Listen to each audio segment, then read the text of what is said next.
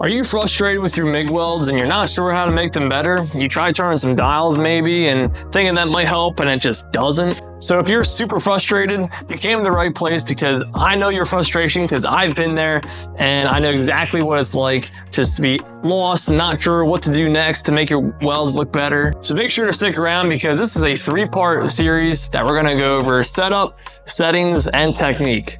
And you need all 3 of those things to make good MIG welds. And the reason why you need all 3 of these things is because, let's say you have the best machine and the best setup that you have, but you don't have the right technique or you don't have the right settings. There is nothing you can do to make good MIG welds, even though you have the best machine possible and the best setup. And the opposite is true. You can have the best technique, you can have the best settings, and you can really know what you're doing, but if this machine ain't set up right, there's no technique or setting that's going to make up for a bad setup. So in part 1 here, I'm just going to go over basic MIG machine setup. And because this is like the basic foundation of all of those 3 things, because if you don't have this right, there's no technique or setting that's going to make up for that. And there's just nothing you can do to get a good weld if your machine isn't set up right. Now, compared to other welding processes, MIG welding has the most amount of moving parts. So it's a little more things you gotta keep track of, but we're not building a rocket here, so just follow along step by step here and we'll make it really simple for you. All right, so this is what it looks like with the roll of wire pulled out of it and the lead pulled out of it, everything kind of stripped off this machine. And I just kind of have it, the lead actually just laid on the ground over here and the parts kind of taken apart just so you can see kind of what goes where and how it all goes together here. So when it comes to parts of this gun and consumables that you should be concerned about, it's really only these 2 that really wear out the most. So here you got the contact tip, and then here you got the nozzle. And this part is the one that goes into the welder here. And you can see right here, those little holes that are kind of through it. That's where your gas goes into the liner and then goes through your lead and then up to your gun. So make sure that part of the lead is inserted fully into the welder, so then the gas can flow into those holes and out into your gun. And a big problem that I've had happen to me before is this guy is just not fully seated in there. And it's just so annoying because you just can't figure out why there's no gas going to your gun. It's so frustrating, and all you really gotta do is just loosen this guy up a little bit and just push it in a little bit further so the gas goes through those holes. So that's just something that happened to me that was super frustrating, so just make sure you double check that and make sure it's in there good. So after you have that fully seated in there and you crank down on this little nut that secures it in place, there's usually some sort of plug that comes off of that plugs into the welder. This one's pretty easy. It's right on the front here, and you just push it in there and turn it to lock it in, and your lead is all hooked up. Now, as far as gas goes for MIG welding, it all depends on what wire you're using. In this case, we're using 70S6 steel wire, and in most cases for steel MIG welding, that's what you usually use. And the gas you use with that wire is 75% argon mixed with 25% CO2, or just 75-25. You can get this at your local welding supply. After that's all good, you just gotta install your regulator on your bottle and run your hose from your regulator into your machine. And as far as CFH wise, I usually run around 20-25 for most average conditions. Now, if you're running like where it's windy or outside somewhere, you might have to crank it up a little bit to get some more gas flow. But for the most part, 20-25 CFH is usually pretty good. So this is when it can become a little more confusing, because this guy here, sometimes it's right-handed threads, sometimes left-handed threads. In this case, it's left-handed threads. So we're just gonna just unscrew this guy off like that.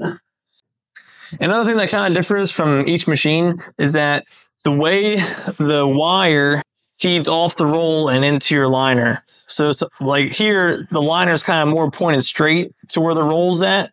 Some of them come off at an angle like that.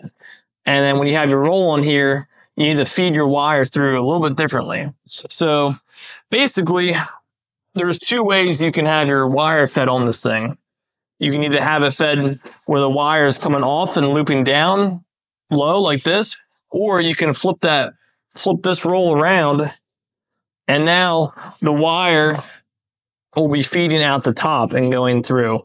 So that all kind of depends on what machine you have, because the way this is angled is how you install this roll of wire. And most of the time, it's pretty common sense. So like, I wouldn't want to feed it where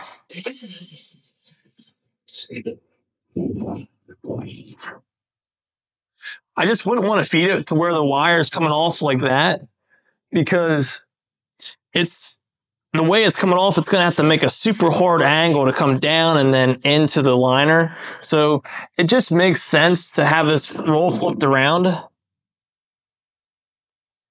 to where it just comes straight off the bottom of the roll and goes right off the bottom and just goes right into the liner. So it can really only be put on one way. I mean, you can put it on the other way, but it's just not going to make any sense for it to make some crazy angle to come down and into the liner. So that's just something to keep in mind when you're installing rolls like this, just to make sure that you're installing it to have the wire come off the right direction. So once we have the roller just slid on like that, we'll take our little nut guy on the end here, and we'll just kind of just gently thread this on here. Just gently like that. We're just going to just put it on there just so the roll stays against. Now, before we feed this wire through, we got to figure out what size wire we're running to match the size drive roller that's on here. So in this case, these drive rollers usually have 2 slots, usually for 2 different size wires. Usually you always want the size that you're using facing out towards you. So if I can read it here on this face, like I'm using 023 wire here, I think. Yeah, 023. So this is 024. So 024, 023, man, they're pretty much the same. So since we're using this 024 side, we're just going to make sure that is the side that's facing out towards us. So we just got to make sure we can read that. So we'll slide this on like this. And the way these rollers go on here too kind of differs from machine. But yeah, these guys, this is just kind of like a quick, you push it in, turn it, and it pops out. So it kind of has like these little X groove here. Push it in, turn it, and it locks it.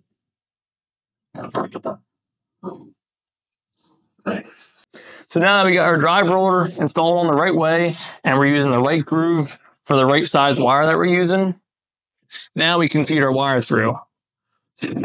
Now you always want to keep tension on this guy so it doesn't uncoil, because that could be a real mess. So now see how this like gnarly bend in the wire from being hooked on this little hole here? We're just going to clip this guy off like this. Clip that off. So now we have a straight, clean piece of wire that doesn't have any bends or kinks in it. And that is super key when you're feeding this through here, because if the wire has any sort of bend or kink in it, it's just not going to feed right through the liner of the gun, and you're just going to run into a lot of issues. So always make sure you have just a clean, straight piece of wire when you feed this through here. So we're going to feed it through this outer guide here. This kind of sets it up to where it shoots it onto the right roller. And as we'll feed it through, probably, I don't know if you can see that or not, but now our wire is here. If you can see that. Then you got to fish it into the liner of the gun. So it's like a little tiny hole that starts right here. So you can just fish it through that. So now that we got this started into the liner here, you just got to get it started. You don't got to feed the whole way up. We'll let the machine do all the work for that. So once you just get it started in here, flip this guy down and then lock it in with this. Now this is your wire tension right here. This determines how much pressure is being pushed on that wire so this drive roller can grip it and feed it through the liner. Usually you don't want crazy amount of tension on it, but you don't want too little tension either, because then it's not going to grip that wire good and feed it through the liner. So there's a happy medium in there that you just kind of adjust your little turn dial here to find that happy medium. Now, a lot of times some machines have like a chart or something here that tells you how much tension you should put on for different size wires, different types of wires. Like it's different for steel or aluminum or stainless steel wire. So it all kind of depends on the wire you're using. But if it doesn't have a chart like that, like this does here, we're just going to do it the old school way and just do it by feel. So before we do that, we just got to get our roll tightened up here. And that's another thing too. You don't need that crazy tight. Some of these have like a spring on this outer nut here that puts tension on this roll. So in this case, it doesn't really have a spring. So you just tighten up. So basically the point of that is when you start and stop feeding with your gun when you're MIG welding, this roll stops and starts all the time.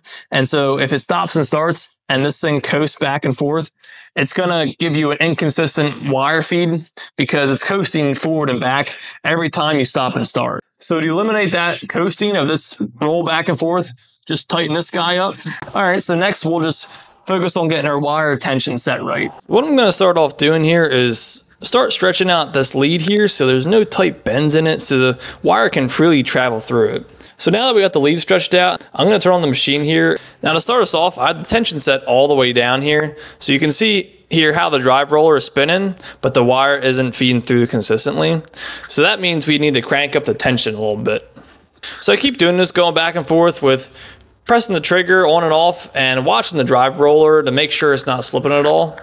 And every time I just adjust it up a little bit more and a little bit more and keep doing that until there's no delay at all with feeding. You can also see here that my roll tension isn't tight enough either because you can see that the roll of wire is coasting yet. So I got to tighten that up a little bit here.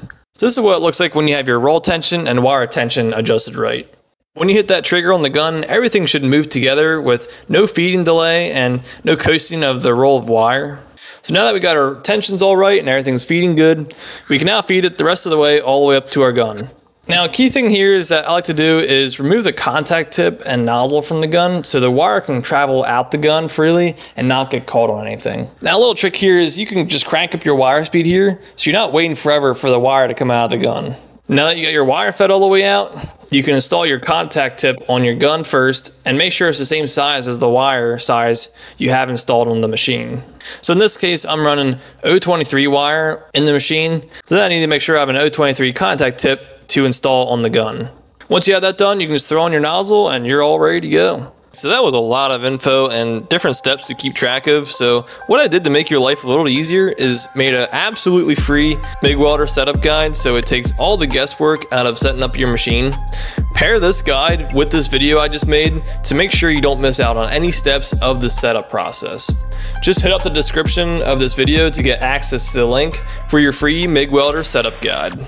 So now that you got your machine all set up right, this is a great starting point, but this is only step 1 of 3, like I said in the beginning of the video. So make sure to stick around for part 2. Now in part 2, I'm going to be going over all these settings. So this is a big question I get all the time. What should I have this machine set at so I get good welds? And I'm going to go over all that in part 2. So make sure to stick around.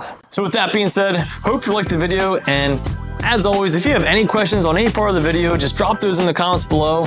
And if there's anything in this video that you want me to cover in more detail, like if your machine looks a little bit different than this machine and you're just not sure how to set it up right, just drop those in the comments below and I'll try to answer them as best I can. So with that being said, hope you liked the video and we'll see you in part 2.